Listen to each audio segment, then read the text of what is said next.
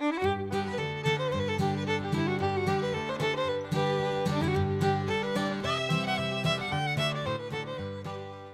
is Homesteading in the City, where we celebrate making and doing for ourselves with all the comforts of modern life. Today we're making homemade yogurt in an Instant Pot, using the recipe and technique provided by Melissa Clark in her book, Dinner in an Instant. Yogurt is fermented milk that has been heated and mixed with live bacteria. According to Wikipedia, the origins of yogurt are unknown, but it may have been invented in Mesopotamia around 5000 BC. Yogurt is typically made from cow's milk, but goat and other milk types can be used. Yogurt is used for food, and the probiotic bacteria helps maintain a healthy gut. Ingredients include 2 quarts whole milk, 1/2 cup cream or half and half, 2 tablespoons yogurt starter. The label should say active culture.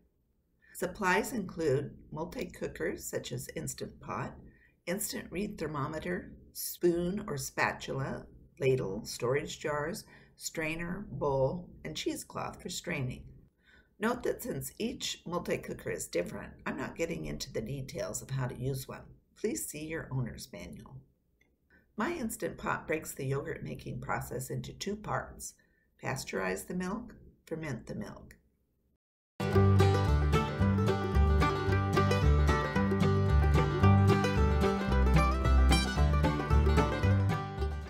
Set the Instant Pot to yogurt and then pasteurize.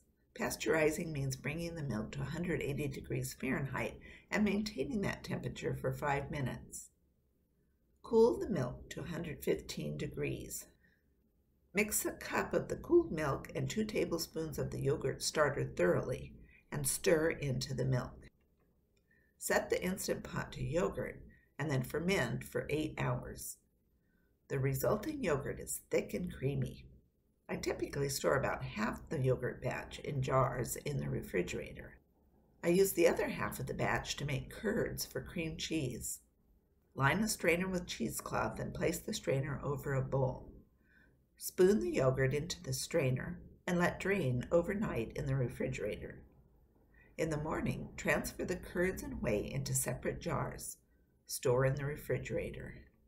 Yogurt makes delicious breakfast parfaits with honey, jam, fruit, nuts, and granola. The curds make a tasty spread for bagels like cream cheese. Yogurt is a terrific base for dips. Yogurt can be used as a marinade for meat or seafood, or as a base for sauces.